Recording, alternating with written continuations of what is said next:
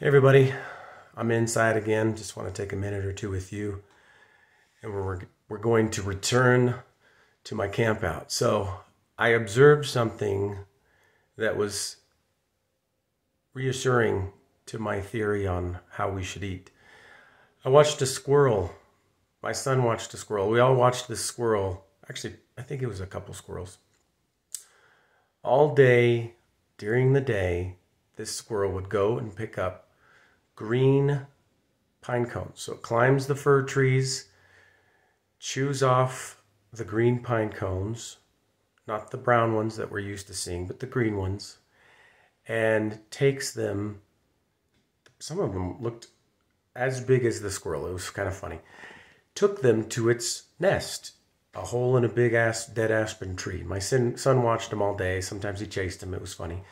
But he wanted to give him something else. So he set out peanut butter pretzels, some mixed nuts. I think there was one other thing that was processed to a degree. And the squirrel never took it. We would find green pine cones, cut them in half, or just to see what was inside, the seeds. But we put that on the same path. It was this dead log that the squirrel would run across. It would pick the pine cone every time, but it wouldn't pick the processed foods. And my guess is the squirrel could see that this was foreign. It wasn't used to that, didn't know it was food.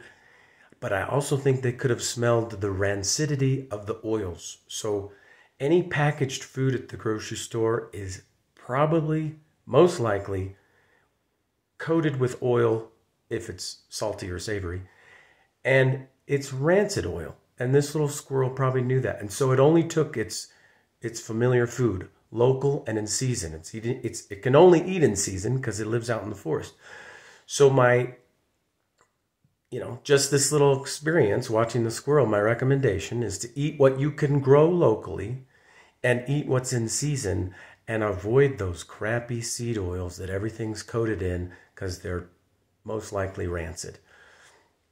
So, little tidbit of information, the squirrel. And he kept saying, that was one funny thing. He'd see the squirrel, squirrel! He was like Doug the dog from Up. Anyway, have a good day. Hope you like this one. Talk to you soon.